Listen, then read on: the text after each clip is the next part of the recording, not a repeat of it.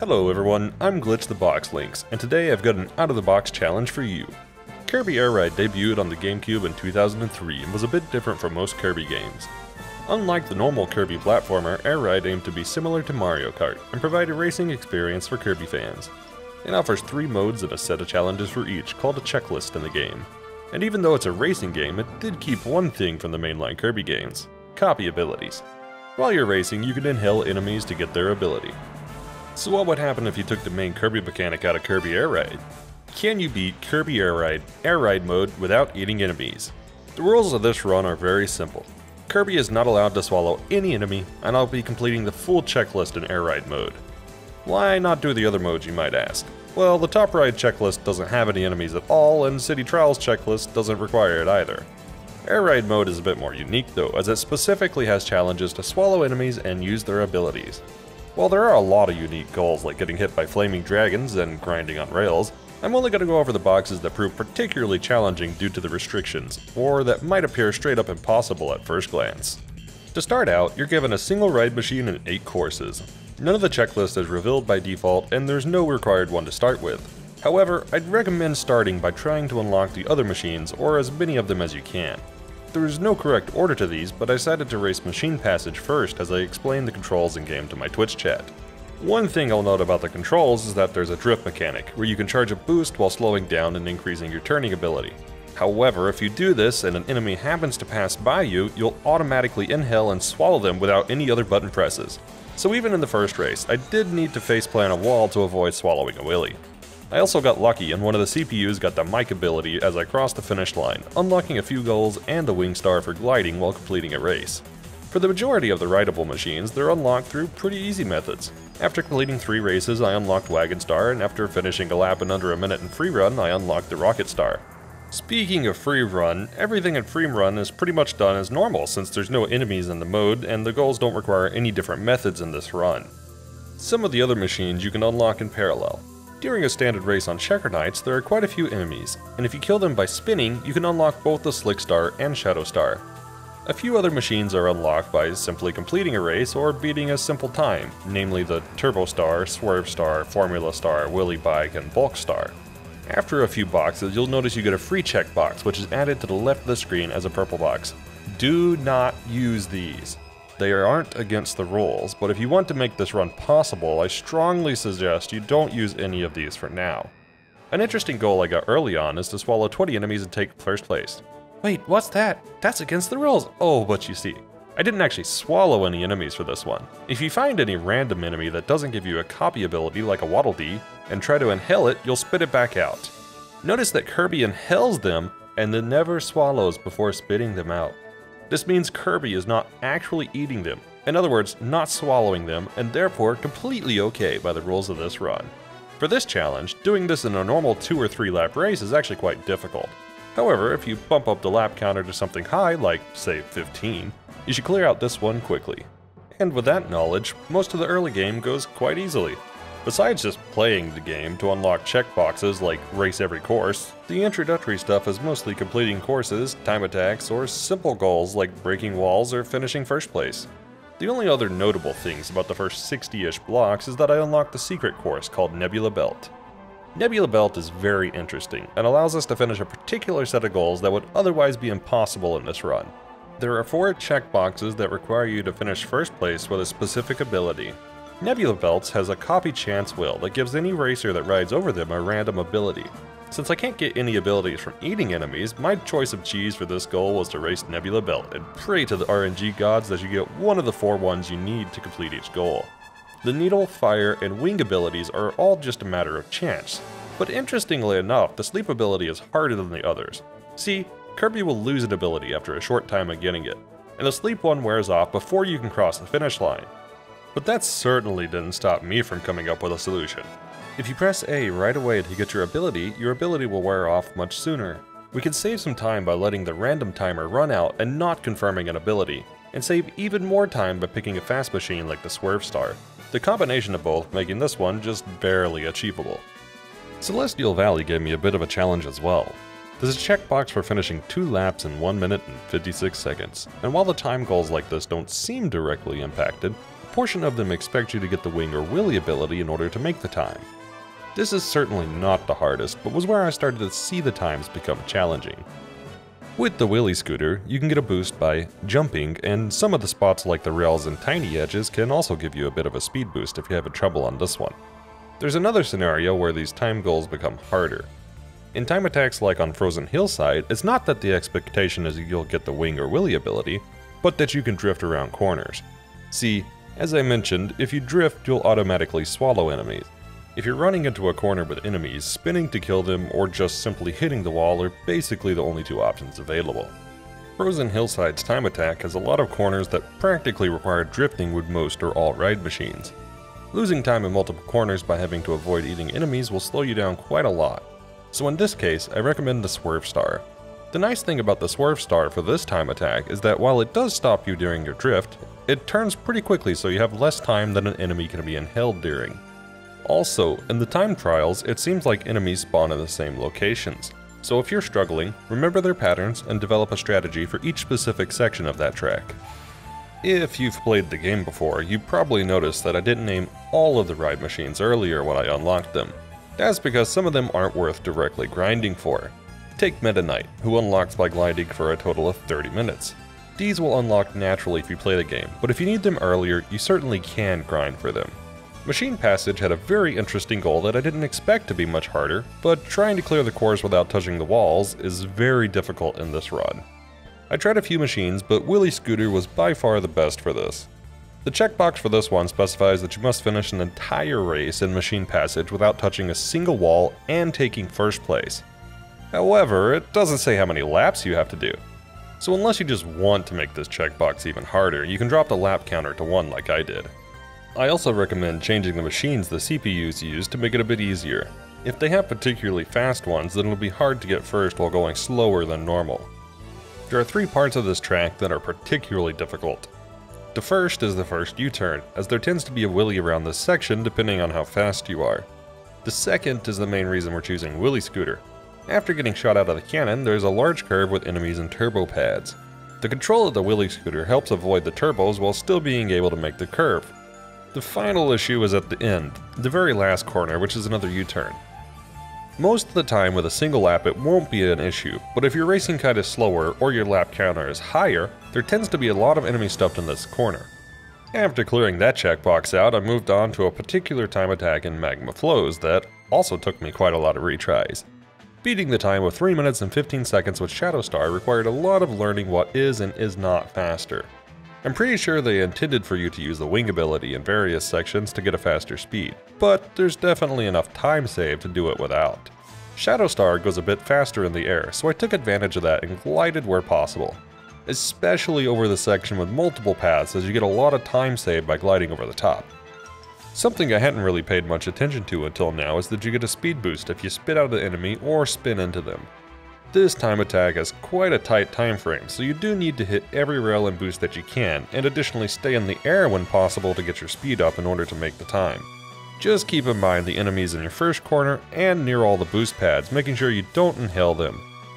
With a mostly flawless attempt, you should make it just in the right amount of time. Rex Wheelie on Machine Passage is yet another time attack, and out of all the goals, these time attacks seem to be the overall hardest. Rex Wheelie doesn't turn well, and Machine Passage has a lot of tight turns we've already mentioned. This time attack requires 3 laps, and the enemy placement on each lap is a bit different. You can help protect from inhaling enemies in the corner by spinning the ones in it before drifting. The last few turns of this lap in particular has loads of Plasma Wisp, making drifting into it near impossible. The difficulty isn't so much in hitting the time, but in avoiding everything. My biggest suggestion is to practice and remember where enemies spawn and when you can drift. Especially in the last 3 turns, since when you can drift and when you should spin are quite different per lap. For example, on the first 2 laps, you actually want to start drifting earlier than you hit the corners and try to cut them sharp. But on the last lap, you want to swing the corners wide or try to get a boost from spin killing the enemies as you go into them. I won't get into as much detail about the 2-lap time attack in Checker Knights, but I did want to point out that it's quite difficult and you should probably use the wheelie bike for this goal due to its turning and speed capability. Most of the issue once again lies in a couple of turns that are routinely stuffed with wheelie enemies, which, if we could have used them, would have made this one a lot easier. Oh, and make sure you jump the wall in the straight before the end.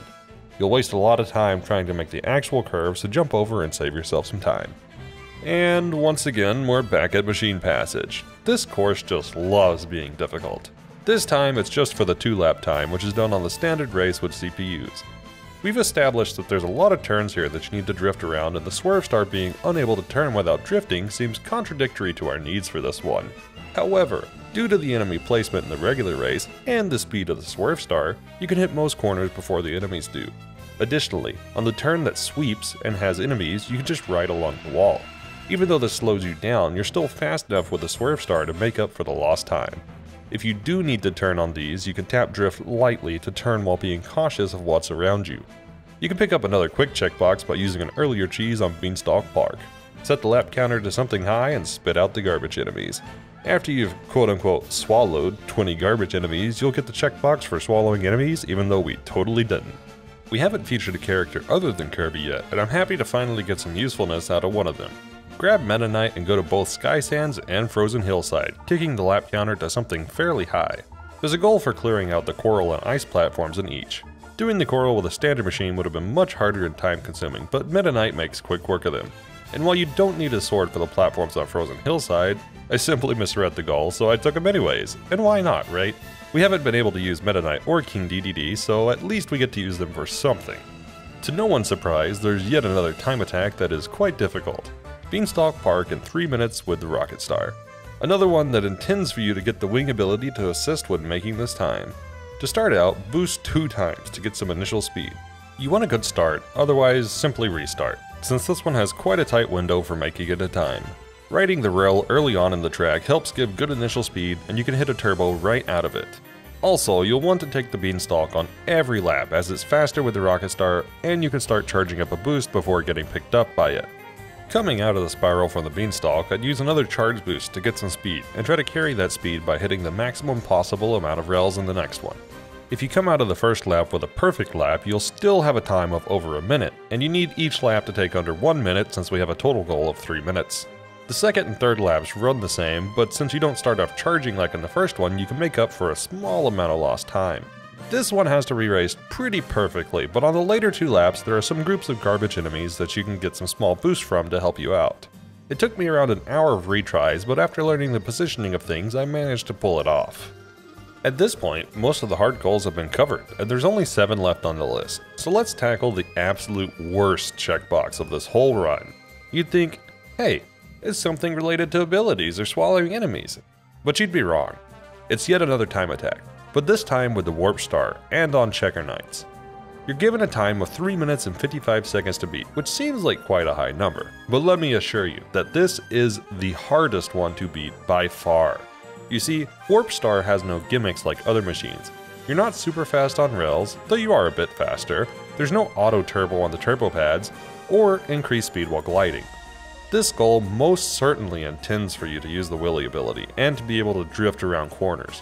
One thing you might think could help is to expose the shortcuts and save some time with them, but Warp Star does very little damage to the shortcuts, so you waste time trying to open them. So what kind of cheese strategy did I find to help with this? Well, I didn't find one. This goal comes down to just learning every bit of the track and how to take it optimally, especially since the enemy spawns on each lap are completely different. I will give you some general tips though. In the start, you can drift on the ice patches without really losing much speed. It's not a huge time save, but good luck making time if you don't use it. You'll want to grab the turbo pad instead of getting a boost from the garbage enemies in the third turn. In general, the best bet is try to cut every turn as tight as possible in the first half of the track. On each lap before the rails, you can fight a bunch of enemies and get a pretty decent boost off of spinning into them and hitting as many as possible. Once you get to the bottom section, you'll want to take the outer rail and then the inner rail. I tested the opposites, but this path is faster than the others. Watch this next section carefully. I experimented with it a bunch, and if you lightly tap drift while you're on a near vertical wall, but starting to go downwards, you'll get a small speed boost. You need to get it on all 3 of these turns on all 3 laps to make time. Once out of the lower section there are spin pads, but you can't use the optimal route each lap. On lap 1, you want to take this path to ensure to save as much time as possible. However, on the other laps, only hit them when there aren't enemies nearby, since you need to hit the drift button to trigger the spin pad. When heading off the platform into the pipe, keep gliding to help save some time in the pipe curve, and before you exit it, you can get airborne again to help avoid some of the enemies and get a small bit of extra speed. Before entering the next corner, take out what enemies you can and set yourself up to hit each turbo pad. If you get decent speed, you should be able to hop over the turn and get back on more turbo pads, which is a tremendous time save over all 3 laps. This is the general strategy I used, but it did require around 5 hours of retries on the single time attack to get an attempt that finally made it in time. So if you're trying this one, be warned it could take a lot of time because this is definitely the hardest of all the time attacks. There's 6 goals left and we have 5 free checkboxes. I noted earlier in the run not to use the free checkboxes, and you may think I intend to do it without them, but that isn't quite possible. See, a few of the goals require us to swallow specific ability enemies a certain amount of times, which is directly against the rules of the run. This leaves 2 checkboxes left that we could in theory get, namely KOing some enemies with Tornado or swinging your sword exactly 10 times and taking first. I had an idea for choosing the sword one. Using Meta Knight, I didn't need to get the sword ability, and racing on Nebula Belt meant it was easier to control how many times I would swing my sword. Unfortunately though, the game doesn't seem to count Meta Knight's sword swings toward this goal. However, this goal and the Tornado Kirby one are definitely doable even with our run's restrictions. But I suggest going for the Tornado Kirby one as you don't have to worry about KOing an exact amount and potentially taking out too many. While we can't swallow the collar enemies to get the Tornado ability, there is a hidden copy chance whale on Celestial Valley. One issue left though is that there's no way to guarantee which ability we'll get from the chance whale on any given lap. So in probably the most painful way you'll ever see this particular checklist goal done, I decided to bump the lap counter to 40. See, with enough laps, the chance of getting the Tornado ability multiple times raises, and if we drop the number of CPUs down to 1 and give them some machine that's horrible at this course, we even have time to turn around and get the copy whale again on some laps. You can use any machine for this, but I highly recommend Wingstar. Due to its gliding abilities, it makes turning around to pick up an ability a second time much easier, and some machines definitely wouldn't be able to get back up at all. After a bit over an hour long of a race, I had picked up enough KOs with the few times I got the Tornado ability to close out checkbox 115. You could get the sword checkbox with this method as well, but since we have 5 free checkboxes left, there's no need. The other 4 remaining ones I would love to do, but they require us to break the rules to get, and I wasn't able to discover any cheese for these. So I closed out the last 5 boxes with the freebie boxes and finished the full checklist and the run. I honestly had a lot of fun with this challenge, and if you're interested in running a challenge of your own, I would highly recommend this one, as it didn't take the huge amount of time investment as the runs I've done so far. If you enjoyed this run, consider dropping a follow, like, or checking out my Twitch where I stream all my runs live before we know if they're possible. If you'd like to see more Kirby challenges, drop a comment below and I'll try to come up with another unique run that hasn't been done. I'm Glitch the Box Links, and I'll see you in the next Out of the Box challenge.